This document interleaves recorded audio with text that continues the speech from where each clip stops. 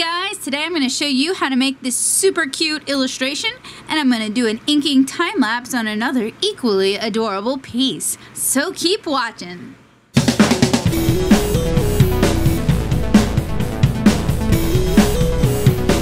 Hey guys, so today I'm going to share with you one of my favorite quick ways to create really adorable little illustrations.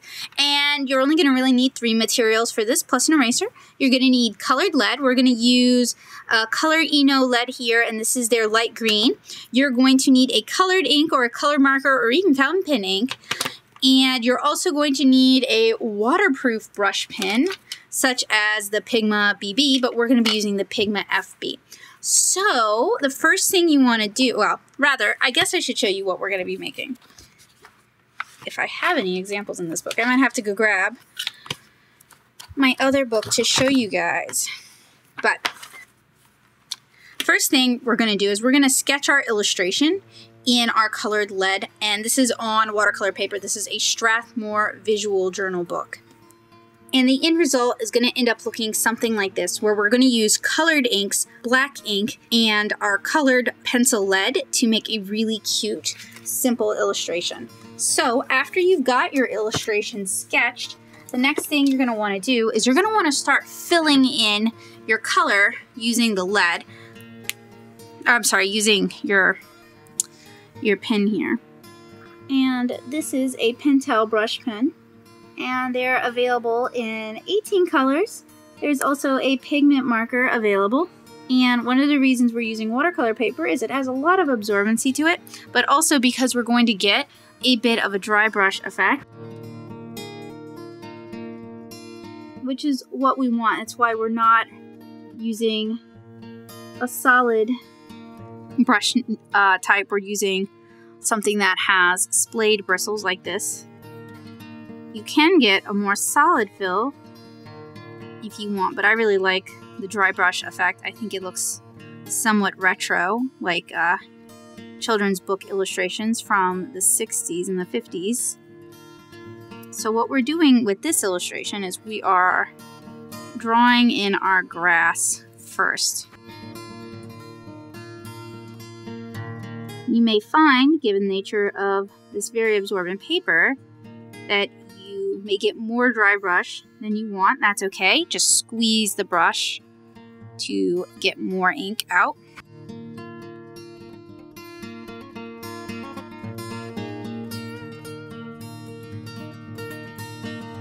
Alright, we have our first layer down. Now we're going to work on the background using a very similar technique. I actually find it a little harder to work on the background than the foreground because you have to stop and start so much when you hit objects. And for a piece like this, doing the background first is going to be helpful because it's going to tell me how much green I want to use in the foreground in order to maintain an attractive balance.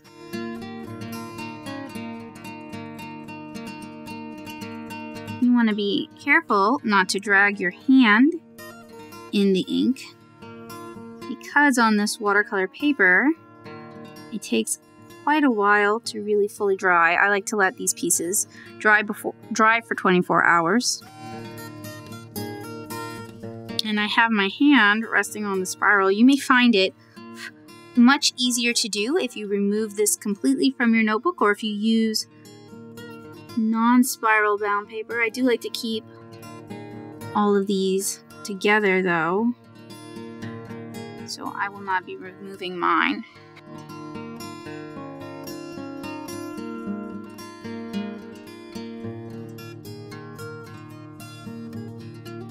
Alright, so now we've got the grass filled in. It's time to determine what in the foreground, and I could almost leave it as it is or go with like a black fill for some of these things. I think I'm going to do her shorts and her head kerchief, and for me I like to leave a little bit of a white line between the areas of green. So you see we have this blade of grass and then we have her shorts, and then there is a white line.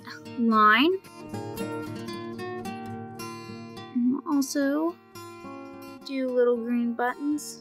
And I'm freehanding those, which is generally a mistake. For me, it does not usually go very well. In fact, if you have a painter's maul or a calligrapher's maul, it might be really helpful for you right now because you're struggling to find a place to rest my hand, and in order to pull nice lines, I do need the support. Okay, so for larger fills like this, I do enjoy a bit of a dry brush technique, especially as objects near a light source.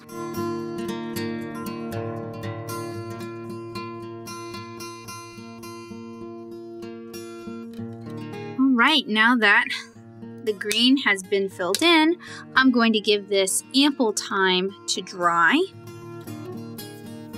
And I wanted to show you one I worked on the other night. I gotta be careful in flipping this because this isn't dry. So we